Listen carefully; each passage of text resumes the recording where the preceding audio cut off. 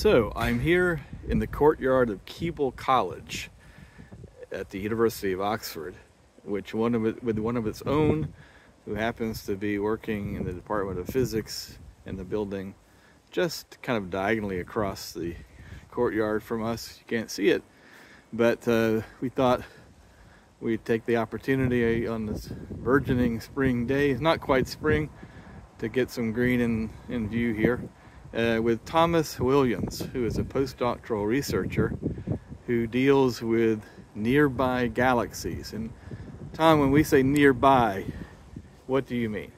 So we mean galaxies that are between 5 and 20 megaparsecs is what I work on. Megaparsecs. So translate that for the... so kind of about 100 million light years. 100 million light years away. So just beyond the so-called local group of galaxies. That's right. And you've been poring over data, doing data analysis from the JWST, the James Webb Space Telescope, of 19 galaxies. And what did that tell you? You're part of a group called FANGS. If you can tell us what FANGS is and what the galaxies that you analyze are telling us. So FANGS stands for Physics at High Angular Resolution in Nearby Galaxies.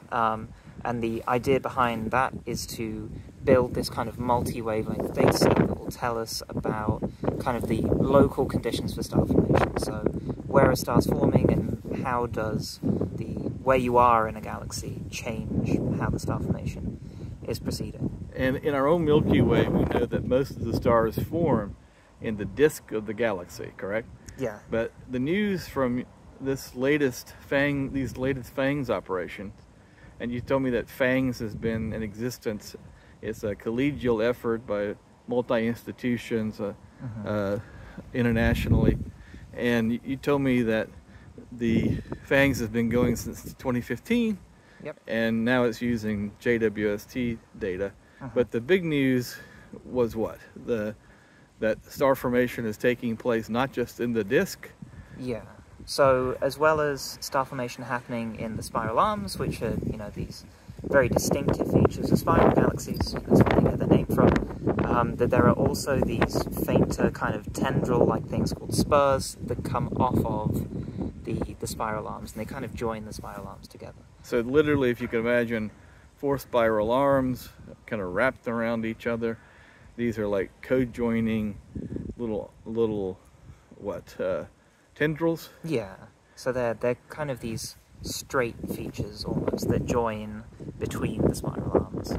And this was a complete surprise, right? You told me that there have been hints of this, but that you and your group and James Webb has actually confirmed the existence of star formation outside the spiral arms. Yeah, so we had seen this in some other galaxies before, but what this sample of 19 has really shown us is that these spurs are pretty ubiquitous across the galaxy sample, that we see them in all kinds of galaxies, and it seems that there's star formation occurring in all of them. And is that surprising to you? Yeah, I think so. We have this like historical view of star formation that most or all of the stars are forming within the spiral arms, but it seems like this new picture is emerging that rather than the spiral arms actually enhancing the efficiency of star formation, that really they're just kind of gathering gas together, and apart from that, not doing a whole lot. And initially the gas is atomic hydrogen, then 2 atoms of hydrogen collide, create molecular hydrogen, and then we have dust that comes from previous core collapse supernovae, and then we have these giant molecular clouds. Yeah. Correct? Yep. Which are, what, about 100 parsecs across, or 300 light years? Yeah, about that kind of size. Okay. And your thesis, the title was interesting to me. The title of your thesis was what? It was Stars, Gas and Dust at High Resolution in the Triangulum Galaxy. And the Triangulum Galaxy is what? So it's M33. It's a nearby, very nearby, kind of about 800 kiloparsecs, so about, you know, 1 million and a bit light years away.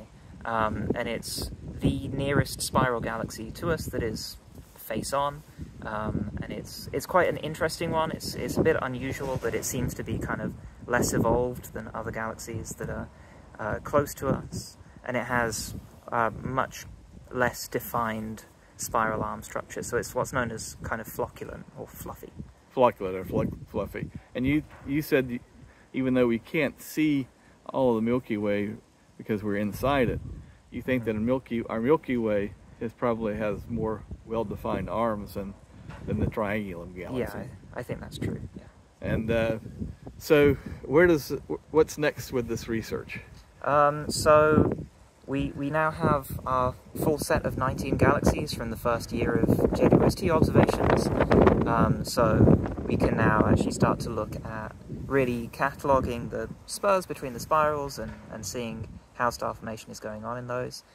We also have observations coming in now as part of the second year of JWST observations, which is another 55 galaxies.